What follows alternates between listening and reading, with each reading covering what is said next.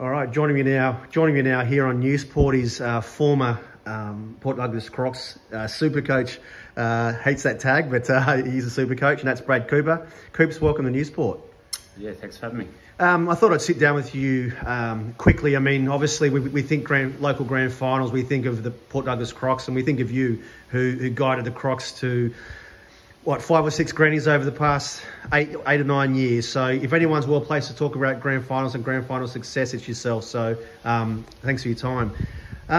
Coops, it's grand final week. I mean, how would the Crocs players be feeling, the nerves, etc., ahead of another grand final? Take us into their mindset of how the players will be feeling ahead of another grand final appearance? Yeah, look, I think it's probably natural for some nerves to get in along the way, but having said that, that's going to be for both sides.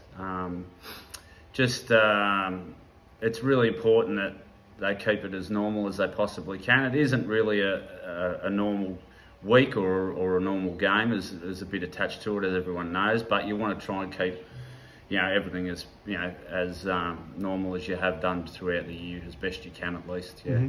Mm-hmm. In terms of the messaging, so what were some of the things you would tell your players throughout the week? Obviously, keep things normal, but I mean, if you notice a player, feeling on edge or nervous ahead of the big game, I mean, what are some of the messaging that a coach can do to kind of settle his players down ahead of the big game, etc.? Yeah, you just try and normalise it as best you can. At the end of the day, it's another game. When you just take away the title of it, it is another game. It needs to be played in that manner. You need to be given effort for the 120 minutes, and you need to be making sure that you're playing your role. I was really big on, probably said quite a bit, I don't need you to be best on ground, I just need you to play your role well and be a good teammate. And then if you were getting on top of your opponent, then help your teammate get on top of his. So it was a pretty simple messaging from mine, and it was something that we kept consistent throughout the year. We didn't really change too much come grand final day or anything like that. You might have a different game structure or a few little things you tweak for certain opposition, but outside of that, you want to keep things as pretty normal as you possibly can. Coops, this is the first time you've stepped away as a coach from the Crocs for 10 years. I mean, how's it felt to watch the Crocs play and not be coaching the side? I mean, is it been a good feeling? Have you missed it? I mean, you're a very competitive beast. How's it feel to have watched it but not physically been the coach? Yeah, completely different for me. It's the first time I haven't been a player or a coach since I was 5 years old. So, there's 45 years there that I've been involved in either capacity. It's all a learning curve for me as well. I made a real conscious decision, and I spoke to the coaching staff that I'll give them clear air. I wouldn't be over their shoulder or, trying to put my 2 bobs in. We had a meeting mid-year where I gave them a bit of feedback in regards to how I seen it from a footy manager's point of view, and just some things that they should be pre-planning. It was obvious at about round 10 or 11 when we had that meeting that we were going to be thereabouts. We were probably likely to finish top 2s, which is what you want to do. And I didn't demand anything of them. I just said, this is what I'd be looking at, maybe try this or try that, and have a few, what ifs that might happen, come the end of the year, that you've actually, put the odd player in a different position to make sure you can cover for an injury or things like that. But they've been very solid. They're an experienced group. They're all new coaches in regards to Matt Lasky in the reserves. You've got Jared in the seniors, but the 2 assistant coaches in Lee Staple and Nick Solder. They're all first-year coaches, but they're all got great experience. You've got Jared and Nick, who have both played at the highest level. Lee Staple, who's won premierships at Sanford level with those boys, and they're all mates. That's probably the big connection for them. But I'm watched them grow as the year's gone on, and especially the second half. I thought they've coached really well. Just on that, Cooper, and how have you noticed any differences in the style of footy that they're playing this year compared to under yourself over the past number of years? Yeah, completely different. What's the biggest determining difference that you've noticed? I was a structured coach, so I would have the team knew exactly where they were positioning, where to be at certain periods of the game, where the ball was, where they are in comparison to that. The boys have stripped it back a little bit, which would refreshen the group. I understand that. And, you know, they play a fairly exciting brand of footy when it gets going. It's a little bit Richmond-like, I guess, where it's man on man, get the ball and then back yourself in with your skills and your ball movement.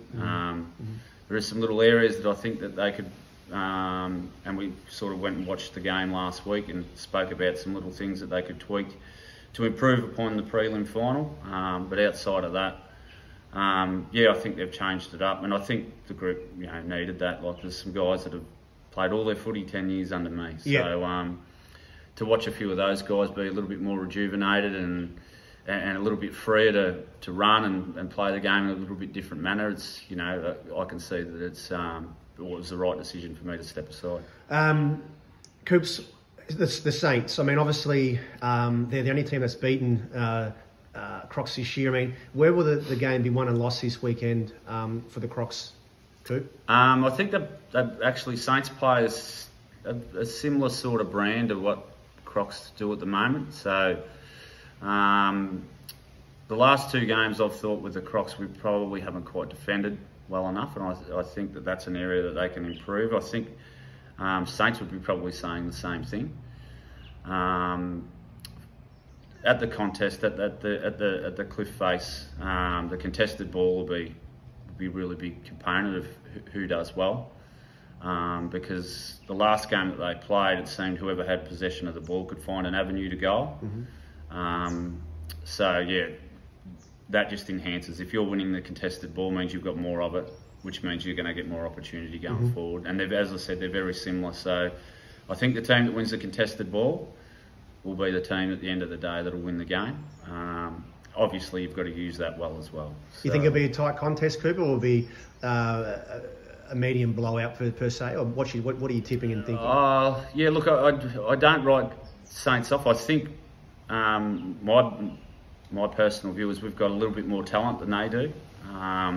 Watching them on the weekend, they look to, they've got a few niggles and a few guys that have had a fairly solid finals campaign. Hopefully that week off will work in our favour. I think early in the game is a real key that we start well, because sometimes having that week off you can go to sleep, so to speak, and it take you a little bit to get going. But yeah, I foresee who wins the contested ball will win the game on Saturday. And just moving away, one last question, Coop. I mean, when you stepped down from the Crocs, you did mention that you fielded a number of calls from Victorian clubs and kind of a number of clubs wanting your services. I mean, you're a competitive beast. And where do you sit with your future aspirations personally? Like, do you still harbour ambitions to be a senior head coach at another club, or further down the line, maybe at AFL club level? I mean, where do you see yourself going forward? Oh, look, at the moment, I've got a 16-year-old boy who's just got back into footy this year, so I was his assistant coach with the under-15 side at the Crocs this year, which was really good. We went and structured them up. They'd sort of struggled the last couple of years, but they got through to a prelim final. It sort of rejuvenated my coaching. It was a different sort of look with junior kids, but to watch them develop, become mates, and achieve their goals that we set out on our very first training run. That was really invigorating for me. We don't have an under-17 side, so I might try and rectify that. So there might be some coaching maybe in that capacity at junior level. But yeah, as I said, the senior side of it, look, I have spoken to some clubs and whatnot, and most coaches or ex-coaches do get calls and what have you at this time of year. But at this point in time, my mind's just focused on doing my job in the background and helping the coaches through. And we've got, obviously this week to get through and get the result that we want. And then, at the end of that, we'll sit down and see what's ahead of me and whatever else. But look, I do love footy and I'll be involved, but perhaps at a junior level from this point forward. And lastly, where will Brad Cooper watch the granny on Saturday? Will he be in the stands with the meat pie, or will he be with in the inner sanctum with the guys, kind of with the Crocs? No, as I said, I'll give the guys a lot of give them clear air and space to do their thing as coaches and whatnot. I'll be sitting in the grandstand where I usually go and watch the other teams. I sit right up the back, get a good view of it up there. I'll be barracking hard and probably yelling a lot less than what I used to when I coached.